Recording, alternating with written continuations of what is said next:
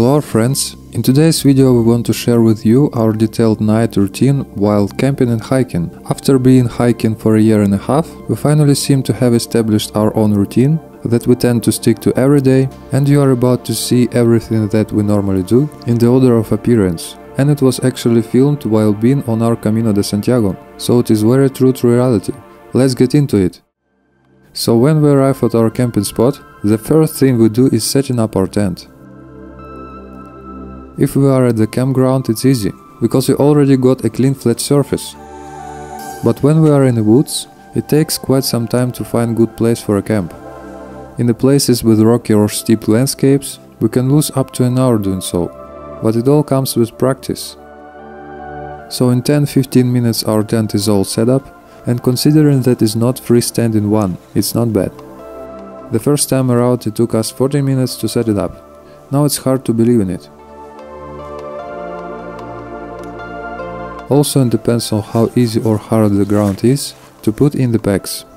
I'm usually using the other pack to help me.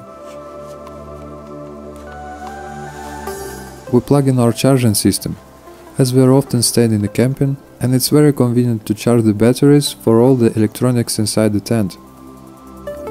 Then, especially if it was the hot day, we're heading straight to the showers, already wearing our flip-flops and letting the feet to rest. Washing the face first, and we do it during the day as well, whenever we have access to the fresh water to clean and refreshen the face. If we are in the woods, we use the baby wipes or a water bottle to have an improvised shower under the sky. As we have more facilities available today, we are doing some washing up to refresh our clothes, and in summer we tend to do it every other day or so, just cause it's so hot and we want to avoid the feeling of being sticky. We use a little bit of the soap, but mostly water to wash. And we love when the campgrounds have their own liquid soap, so that we don't have to use up our own and even can add to it. When we are in the wild, we completely skip this part and just wash our pots, cutlery and any fresh fruit or vegetables we may have. If we can, we do wash everything in the villages, using the running water to save our supply for other needs. Then collecting some water for cooking right in a pot, and we do enjoy access to the hot water, so we don't have to boil it that much. Then putting water to boil, adding some salt and whatever cereal we have with us. That day it was couscous, all we could find in the local supermarket, and waiting for it to cook. While the dinner is still cooking, I'm brushing my hair and making a simple braid to have a comfortable sleep and applying my face cream to the clean face. Back to our meal, I'm cutting some tomatoes and lettuce leaves for the salad.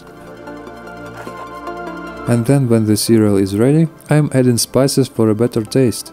We use the mix of curry, curcuma, oregano, some pepper and a bit of olive oil. Mixing it well and adding some cheese. We are big fans of cheese and like to accompany every meal with it, when we have it with us.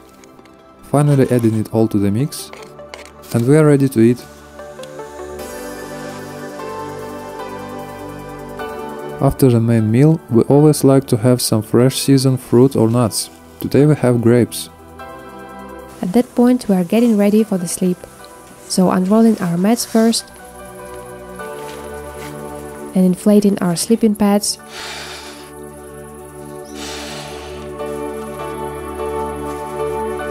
And pulling out our sleeping bags. And our little pillows, of course, that we found to be very important to have a good sleep. We always make sure to brush our teeth before going to bed. Now it's time to get inside. Always connecting our sleeping bags to have a little bit more space and warmth during the night. I've already put on my comfy leggings on and applying some hand cream to hydrate my skin. Just before falling asleep, I usually write down all the impressions of the day in my notes on the phone. I realized that it's very important doing every day, so that when we come home and share our trip report, it will be as close to reality as possible and has more life to it. And having so much going on day after day, we tend to forget lots of things. Then we are checking our trail for the next day, mostly because we are taking lots of alternatives and need to plan ahead, as well as marking the supermarkets and campgrounds on the way. Now it's finally time to go to sleep. Good night.